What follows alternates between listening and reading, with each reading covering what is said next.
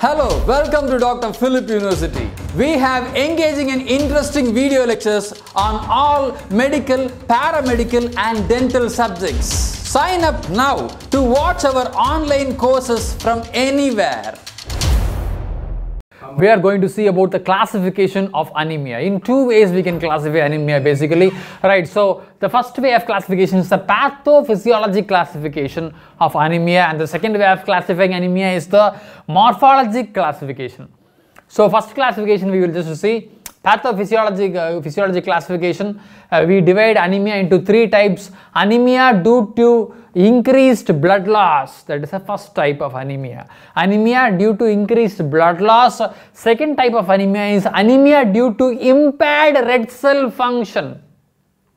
It is anemia due to impaired red cell function. And the third type of anemia is hemolytic anemia, that is a destruction, it is due to the destruction of blood cells. So, hemolytic anemia. So the three basic types of anemia are anemia due to increased blood loss, anemia due to impaired red cell function, and hemolytic anemia. Fine, these are the three basic types of anemia when it is classified as a pathophysiologic classification. Now coming to morphologic classification of anemia, we have three classic types. They are microcytic hypochromic anemia, microcytic hypochromic anemia, normocytic normochromic anemia, and macrocytic normochromic anemia. Please understand, very simple. Depending upon the analysis of the very blood cells, we have depending upon the morphologic of the analysis, morphologic classification of anemia, we have three types of anemia. It is microcytic, small, micro means small, hypochromic, chroma means color.